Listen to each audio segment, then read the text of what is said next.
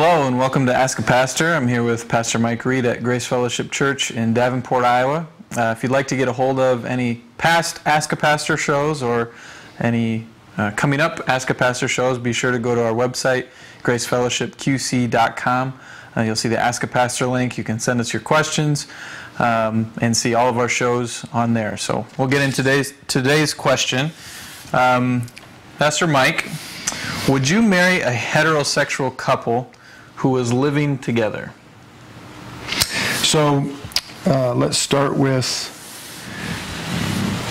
a heterosexual couple who's living together. Assumptive in that question would be sleeping together. I'm assuming that if they're living together, and even if they weren't sleeping together, they're still practicing things that married people ought to be doing. So I'm going to assume in that question, living together means sleeping together and fornicating. So the first place we start with is,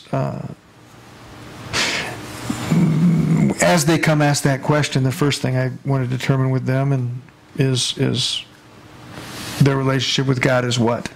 Who they believe Christ to be. Because for people who live in fornication, they're most probably not believers, almost for sure. Or if they're believers, they're new believers who are ignorant to God's Word.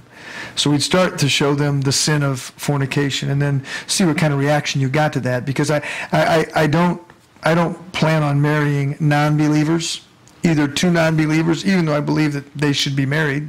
God ordains that for everyone. I won't put a spiritual blessing on a wedding of two unbelievers. So these folks in this scenario, I would assume, are saying, hey, we're believers, so would you marry us? Well, I'd first start with that, showing them their sin. And if they are believers, then I would expect they would repent.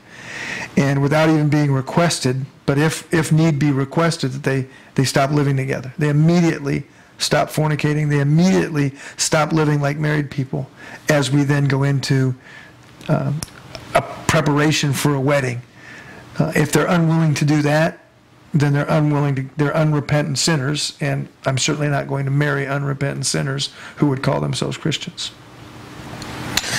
Okay, thanks for that answer.